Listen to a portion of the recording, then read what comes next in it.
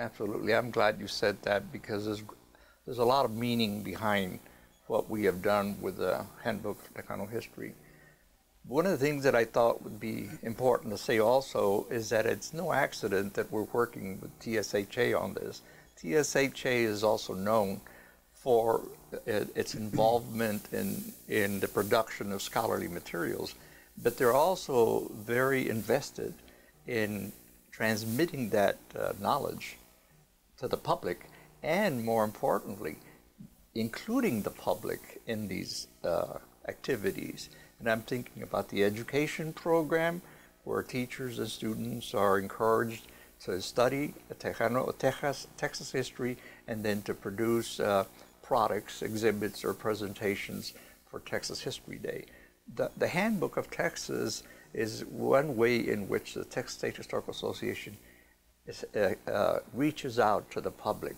We are trying to do the same thing through the Handbook of Texas. We're trying to take this body of scholarly literature, scholarly historical literature that has grown significantly since the beginning around 35 years ago, and now converting this material, and in many instances the very authors that are producing the books and the articles are now joining with us in the Handbook of Tejano History to generate the articles that now appear in the Handbook of Texas. And all of that is working from the inside of the Texas State Historical Association, because the TSHA has a philosophy of being an association, yes, of scholars, but the TSHA probably, I don't know, half of the members are not PhD historians.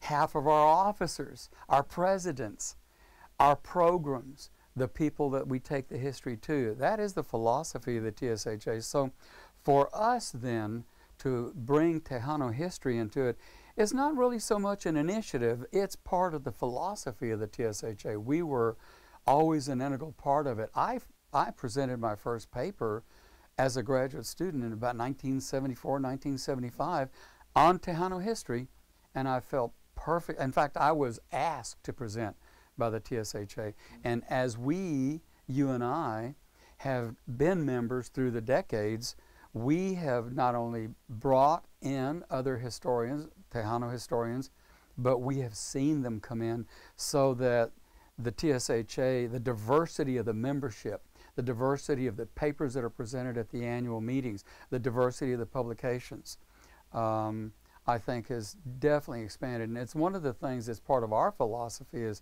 Tejano historians.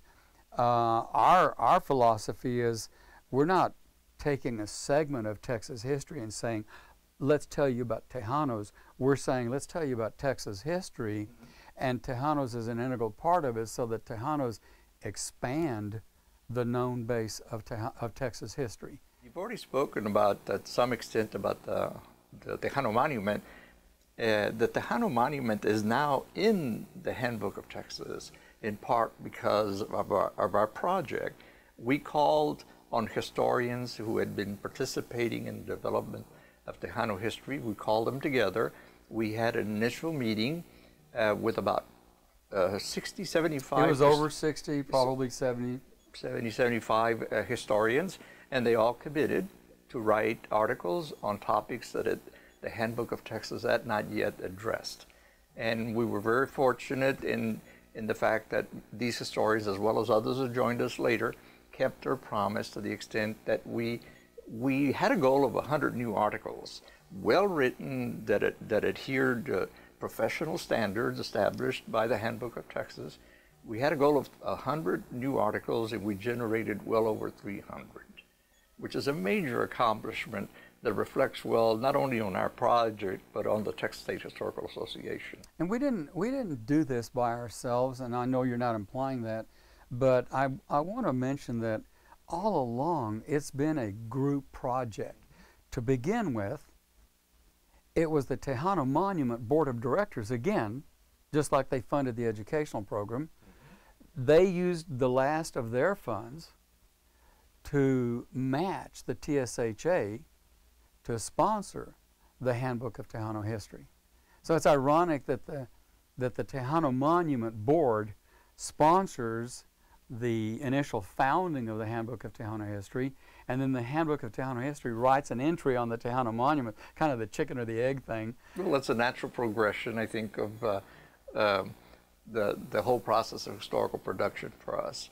But I think we also established a model for anybody else who may want to come forward and propose the TSHA to produce another special Handbook of Texas project. We raised the money, we brought the leading historians together, they generated the articles, we processed the articles through the TSHA with the assistance of the chief historian and with a staff member. I'd like to add to that, if we're going to participate in such things as the Hispanic Heritage Month, that we ought to include in the celebration increasing our knowledge about this important history.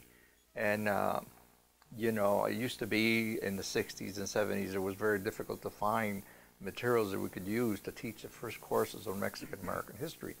We can't say that anymore. There are a lot of materials, especially for families out there. Every family, of course, should have their own library, you know, fitting their interests. But in that library, especially if you're interested in Texas history or Mexican American history, Tejano history, you ought to include access, you know, give your children access to the articles that appear in the Handbook of Texas, the result of the Tejano History Project that TSHA supported. So on this month especially, acknowledge and make use of the articles that appear in the Handbook of Texas on Tejano history. And at the same time, the same sort of invitation to scholars who want to continue to contribute those scholarly entries to the Handbook of Tejano History.